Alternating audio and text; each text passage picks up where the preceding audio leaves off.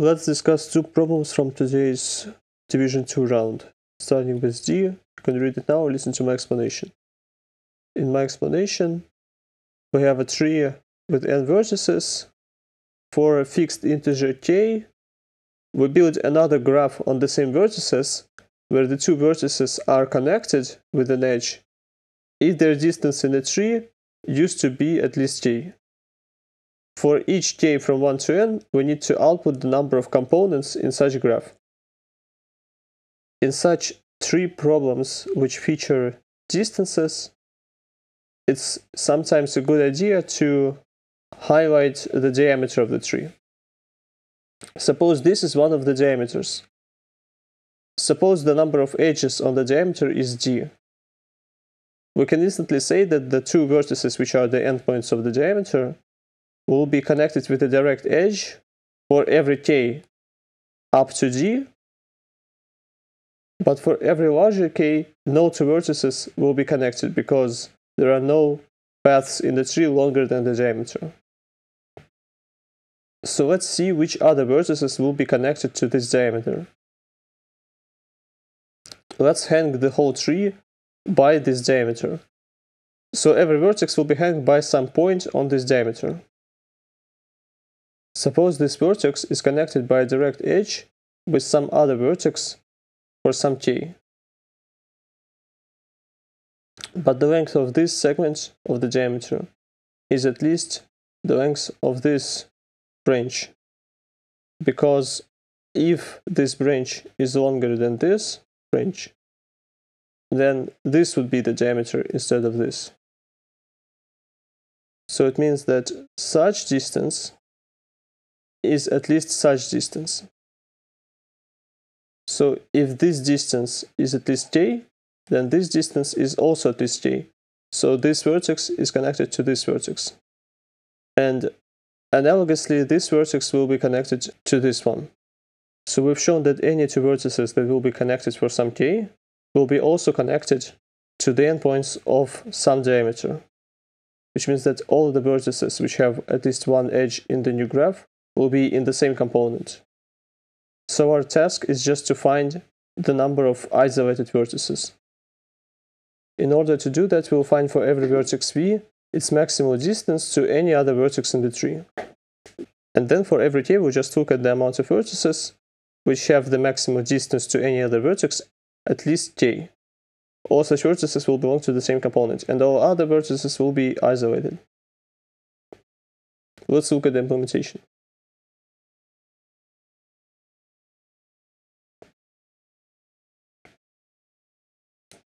So here I read the tree, and I initially hang it by the vertex 0. The array D is initially the maximal distance from this vertex to any other vertex in its subtree. I use DFS to find D.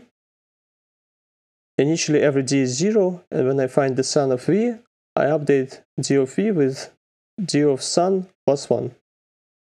And then I use the reroute technique to find the global maximal distance for every vertex, which I save in the array D all.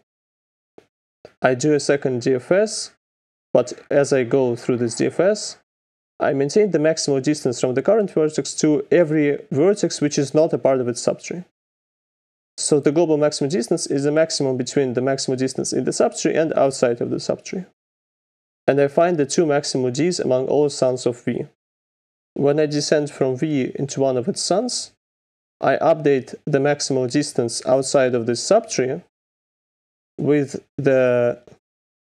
its old value plus 1, because I've added this edge, and the maximum D of every other sun except for 2, plus 2 for those two additional edges. So when I descend into a sun, I need to know the maximum D among all other suns of V. That's why I found two maximal Ds among all suns, because if D of 2 is the maximum D, I will take the second maximum D and update D up with its value plus 2. If you want to know more about this technique, I recommend searching by the tag reroute or rerooting. So here I check if D of 2 is equal to maximum 1, then I take maximum 2, otherwise I take maximum 1 and add 2. Now when I have found the global maximal distance for every vertex, I create the frequency array, where for every possible global distance, I calculate how many vertices have such distance. Then I replace this array with suffix sums, so that now CNT of I is the number of vertices which have the global distance at least I. So if k is equal to I, CNT of I vertices will belong to the same component as the two endpoints of the diameter. I add 1 for this large component and n minus CNT of I for every isolated vertex. But if CNT is 0, this is a separate case because this component doesn't exist, so I don't need to add 1. So to get rid of such case, I just output minimum of that in n. Moving on to problem E, you can read it now or listen to my explanation. In my explanation, we have a tree of n vertices, and there is an integer number written on every vertex. If you delete an edge, the tree splits in two parts.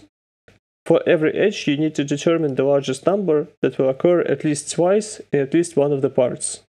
If no number occurs twice in any of the parts, you need to output 0 for this edge. So clearly, those numbers that occur only once in a tree will never occur twice in any of the parts. And clearly, if the same number occurs 3 or more times in a tree, then whatever edge you delete, at least one of the two parts will contain at least 2 of those occurrences of this number. So we can initially update the answer for every edge with every such number that occurs 3 times or more. So the only numbers that we still have to process are those numbers that occur exactly twice in the tree. If some number occurs twice, it means that if you take any edge on this path between the two occurrences and delete this edge, both of the parts will contain only one occurrence. But if you delete any other edge, the same part will contain both occurrences. So we shall update the answer with this number for every edge which is not a part of this path. Let's consider one of such paths that has the maximal label assigned to it. Let's call this label mx. For every edge which is not a part of this path, we already know the answer, because it doesn't matter if this edge is or is not a part of any other path.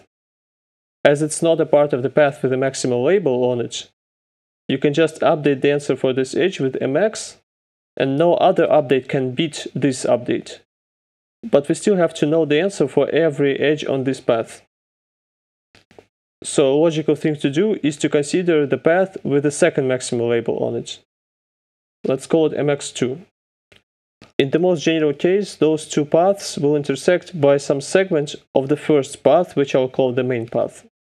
For those edges on the main path, which are not the part of this intersection, we can simply update the answer with max2, and the result will be the final answer for those edges.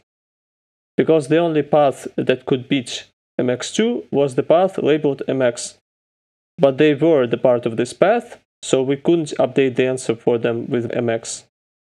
But we still have to find the answer for those edges. Let's consider the path with the third maximal label. Again, let's say it intersects with this segment of the main path, and suppose it has a label mx3. For those edges which are not the part of this smaller intersection, but a part of a larger intersection, we can simply update the answer with mx3, and this will be the final answer. So we continue doing that until we simply go out of paths. Of course, the main question is how to make it work fast, but this is easier to show in code, so let's look at the implementation.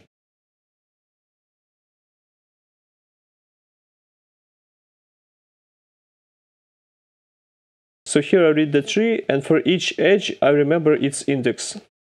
Here I read the numbers assigned to every vertex.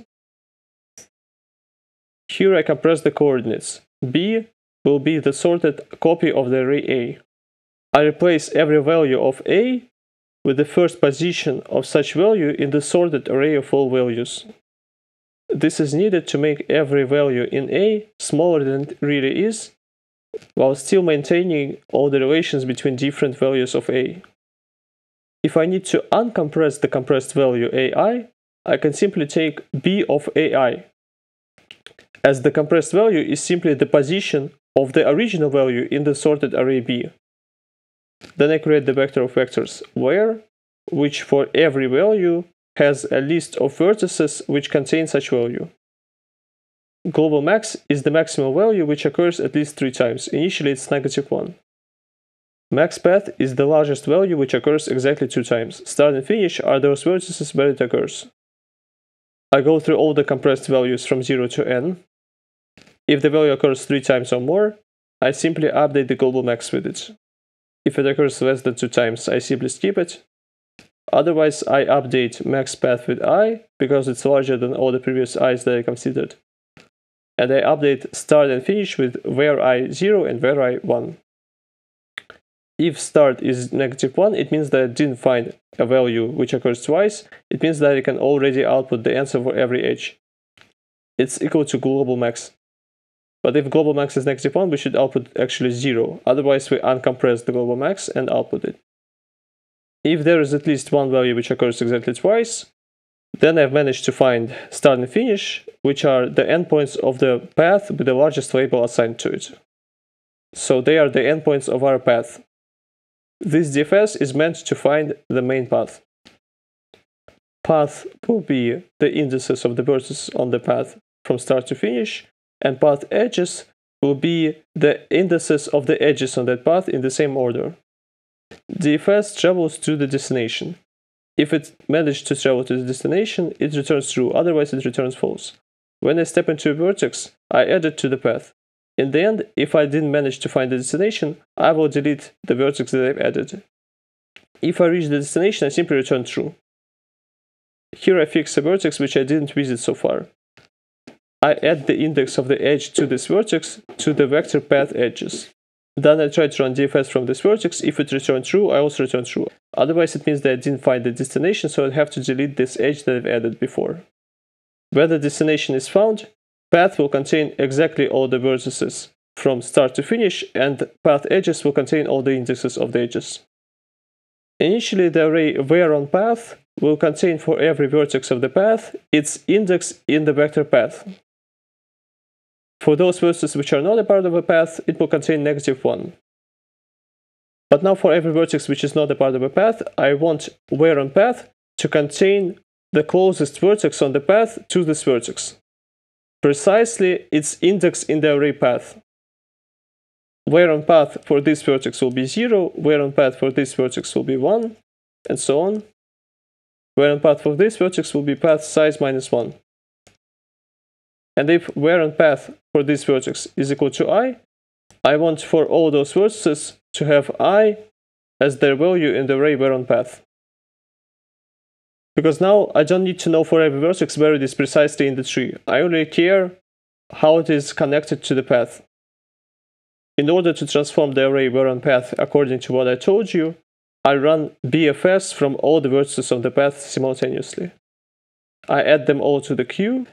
And in the BFS, when I go from one vertex to another, I copy the value of the where on path array. Then I want to build those nested intersections, starting from larger to smaller.